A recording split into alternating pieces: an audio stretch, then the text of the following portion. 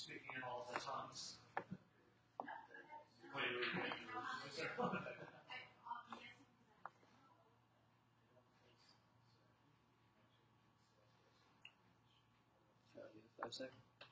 Yep. So right now the grading add-on, it returns a grade for quiz results for multiple projects, treats each project as a separate objective. So we get a separate report of 30% on this project, 60% on this one. Now we want to go down a little deeper and say separate objective for every single quiz question. I don't know if I know enough to use their terminology.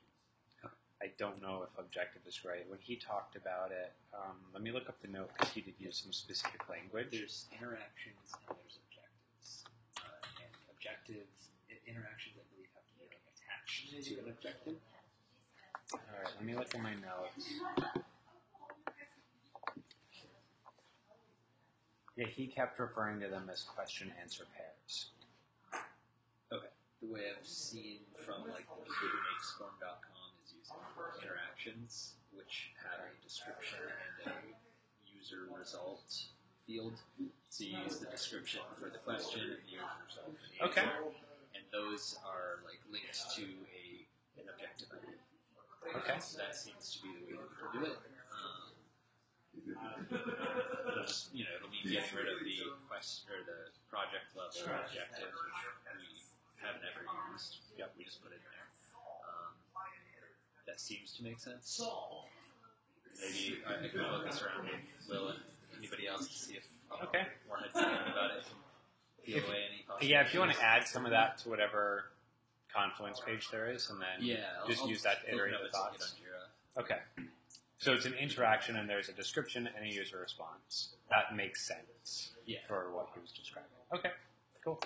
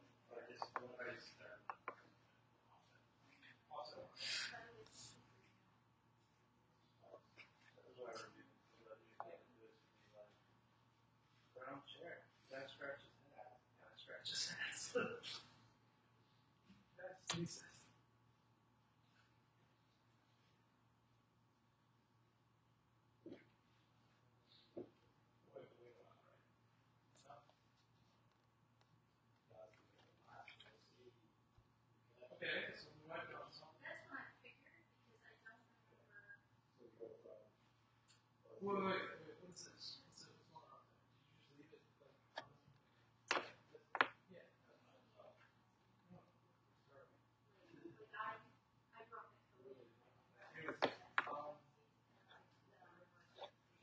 Did you just leave it yeah.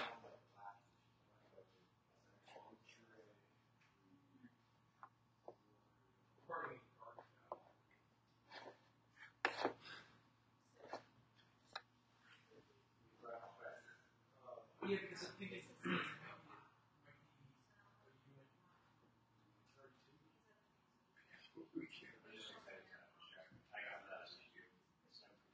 cool, very cool. Can you get? Have you sorted out what the? So it's the infuriated. I thought it showed up in the mail by itself, but so it's good. Great. I'll show you. There's a little Python script.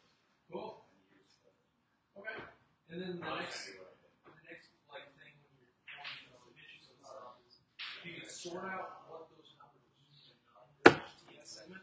Can you send me an example of a different file that you're Like really simple. It just starts with 0001, and then it goes to 00 01100.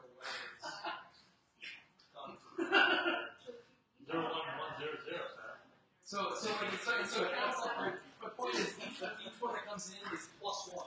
So it's pretty loud. Yeah. I just don't know what the normal format looks like, so I just like, have to okay. guess that. So at the end of these things, oh yeah, okay. So these aren't TS files. No, this puts us to a playlist, right? And key playlist index M3. Oh, so there might be another level of abstraction. Oh, there are a whole lot more levels. So that's what HLS does. Those are the renditions. So these are probably for different sizes. It might even say right on them. So here's the thing: is I thought these were the different. So this is the file list. Yep. And these are the different renditions. So then I requested just this. Okay. And that's what I have in the browser right there. So that's why I thought it was. See, if we search for .ts,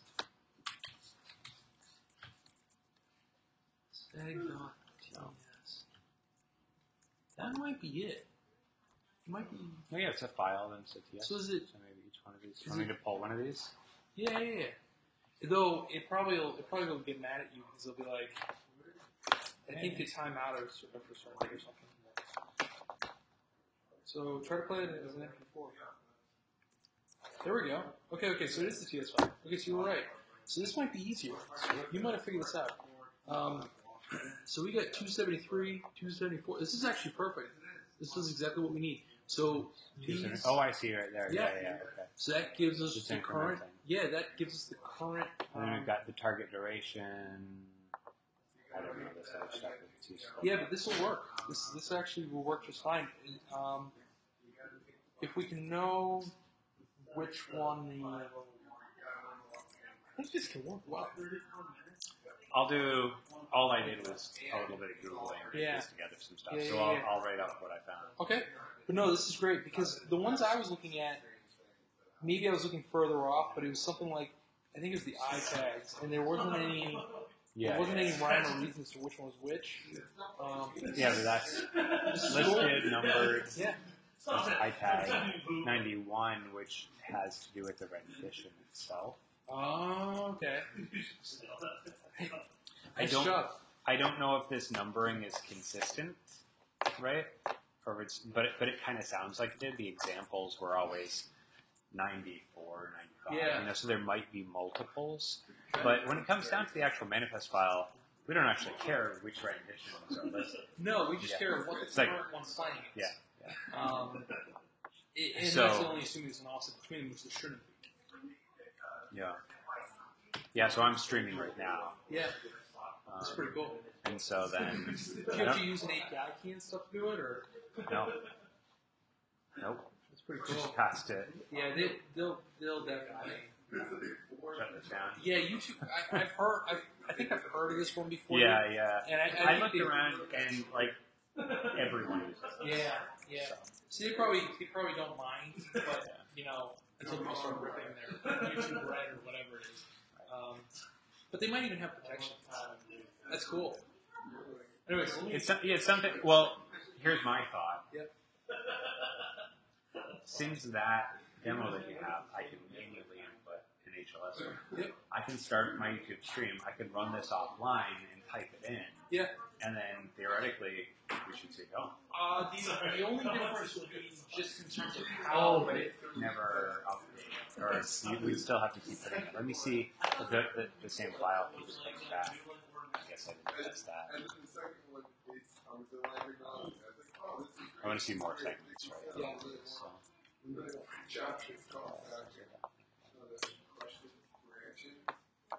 So the big change I would see is that it's just the parse. We just have to parse these different things. We're parsing back to seconds.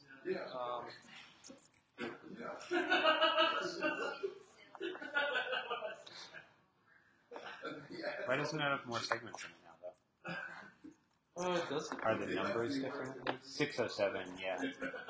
Oh, it's because the... Yeah. Sorry, I guess I would have expected this file to keep getting longer. No. So this is the maximum segment length, so it only has 3 segments in it, which is surprisingly small. It's kind of what we get. I told it the ultra low latency option. Yeah. Okay. This is cool.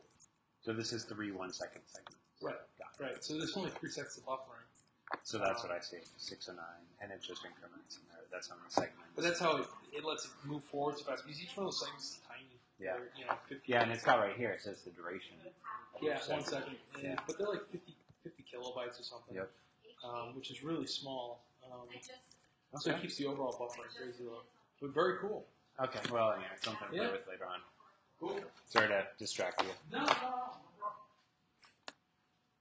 We're gonna figure it out.